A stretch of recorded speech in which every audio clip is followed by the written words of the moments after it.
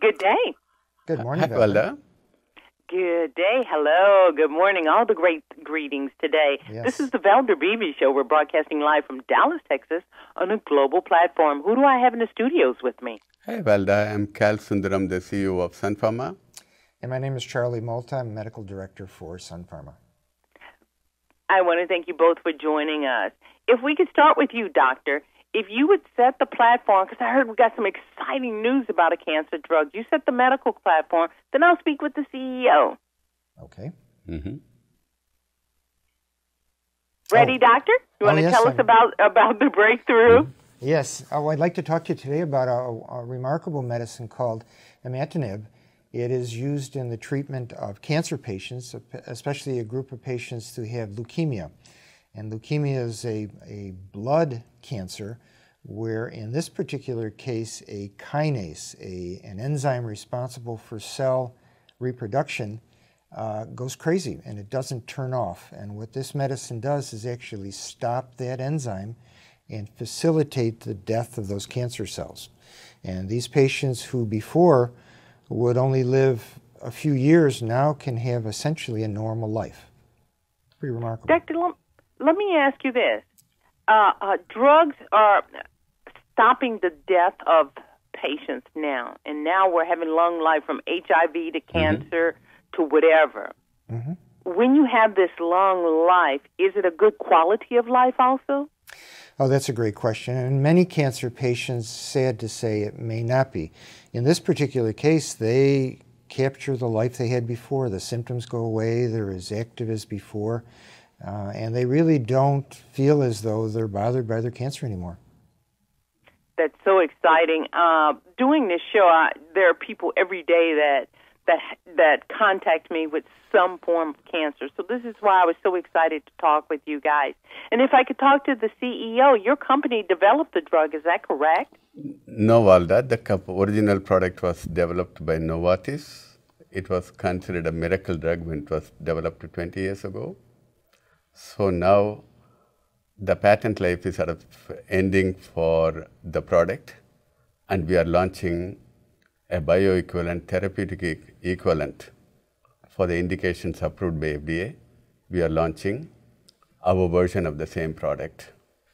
So you're doing what they call a generic? That's correct.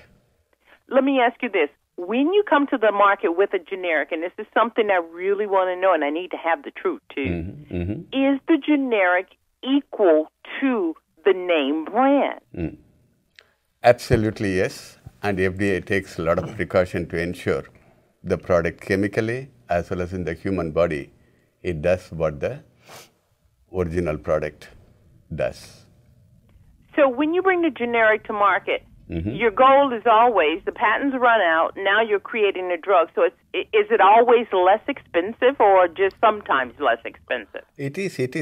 Generally speaking, it is less expensive. In our case, we anticipate at least about 30% cost savings to the healthcare system in the US through launch of this product.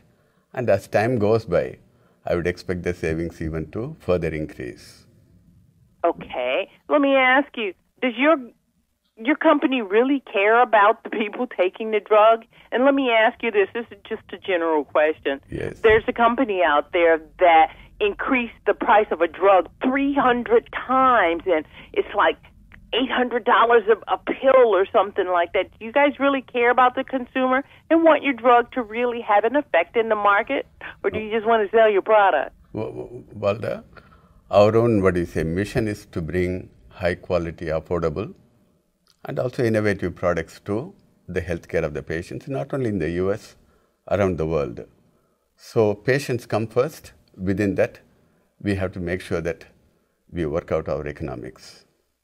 That is correct. That is always for a product. I want to thank you so much for saying that, because the consumers are just, you know how we go now. You go to the pharmacy and, we just feel like whoever creates the drug just does not care. And for a company to put the patient first or the consumer first, that's going to give you a winning formula. Doctor, let me ask you this. Now that we've got this drug, how does one know to ask for it? Do I have to wait for my doctor to tell me, or do I need to be smart and savvy and say, look, I heard about this interview, and Valder, Beebe, and these great people said?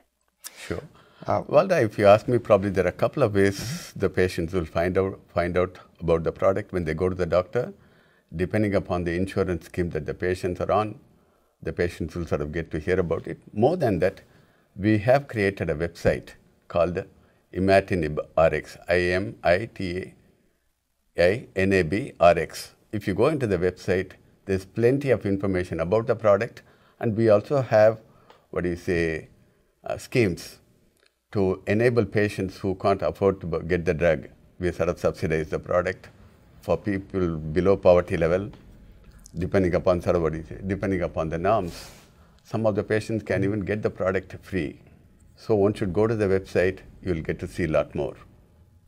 You guys do care about consumers. This makes my heart sing.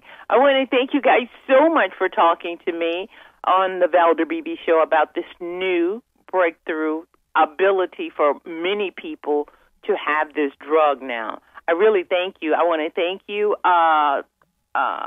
Charles Molta and Kal Sundaram. The CEO. Yeah. That's fine, Valder.